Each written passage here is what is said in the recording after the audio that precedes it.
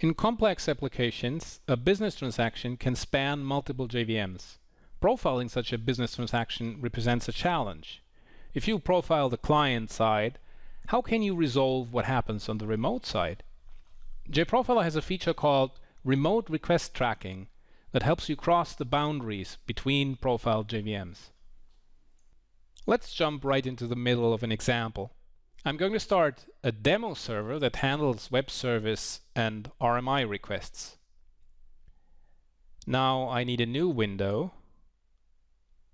Let me position that conveniently. In this window, I open a demo client that generates a couple of web service and RMI requests.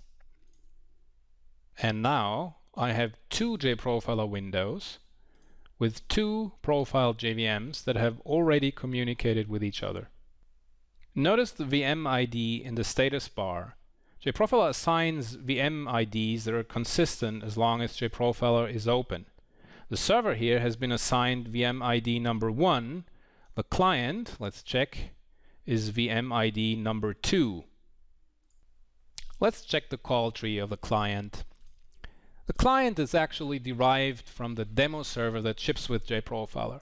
It simulates a servlet container that handles HTTP requests, and in response to those requests it performs some work, including making web service calls and RMI calls. And here you can see these specially flagged remote calls for web services and for RMI calls. JProfiler knows how to translate these generated proxy class names into the actual names of the remote interfaces so you can understand what's being done here. And in addition, there are these hyperlinks here that will take you to the remote execution sites in the other JVM.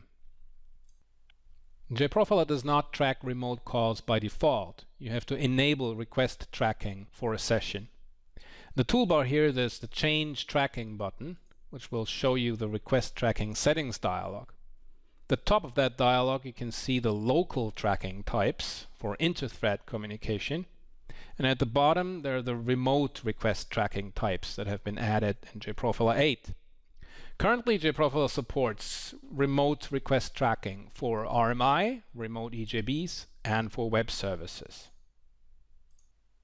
So let's now click on the hyperlink for the call site with ID number 10. JProfiler will activate the other window, select the thread that has actually handled the remote request. You can see here this is from a pool of threads that handles web service requests, and highlight the special container node of the execution side. The main benefit of remote request tracking is that you can see the profiled business transaction in isolation. If you did not have remote request tracking, you would see accumulated call tree of all the requests that the server has handled. In a real-world application, this would make it very difficult to analyze a particular use case. Let's analyze the node of the execution site a little more in detail.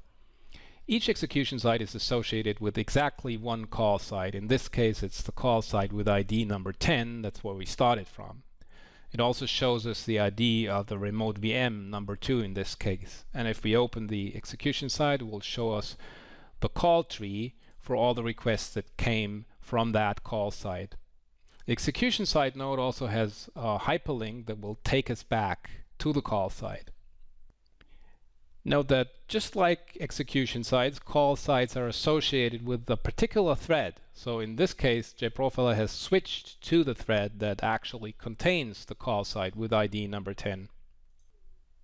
A great way to experiment with request tracking is to start the demo server session that ships with JProfiler. It's one of the predefined sessions that are available after you install JProfiler. It does everything in a single VM, so you work only with a single JProfiler window, but otherwise it's equivalent to the multi-VM case.